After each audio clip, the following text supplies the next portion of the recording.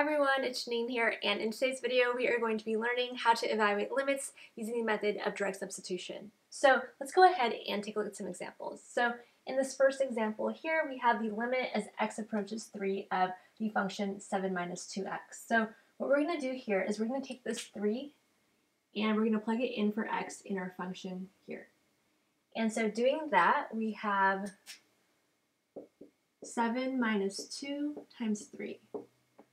And so this is equal to 7 minus 6, which is equal to 1.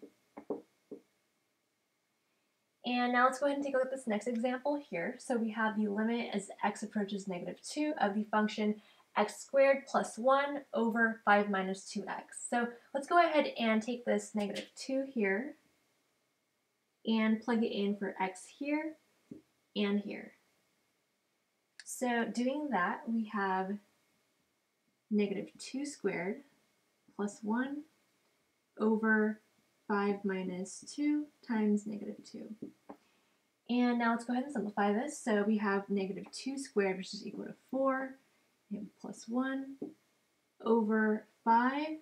And here we have a minus 2 times a negative 2, which is equal to a positive 4.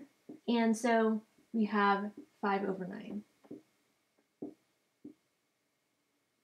Okay. Let's go ahead and take a look at this last example here. So we have the limit as x approaches 0 of the function the square root of x squared plus 5 over 2 minus x. So let's go ahead and take this 0 here and plug it in for x here and here.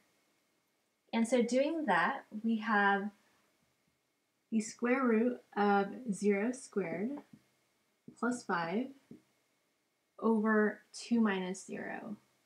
And so this just cancels out. 0 squared is equal to 0, and this 0 just cancels out as well. And so we have the square root of 5 over 2. And this is our final answer. And so that is how you evaluate limits using the method of direct substitution. Thank you guys so much for watching, and I'll see you guys next time. Bye.